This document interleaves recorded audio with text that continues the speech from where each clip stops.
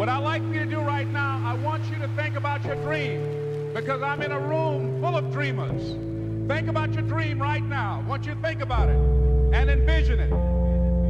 Now, ladies and gentlemen, let me share something with you.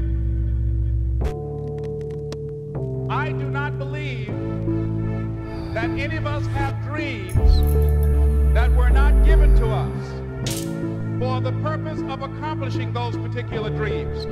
And I want to share something with you that has changed my life. I started out, as was indicated by Jack, very humble beginnings.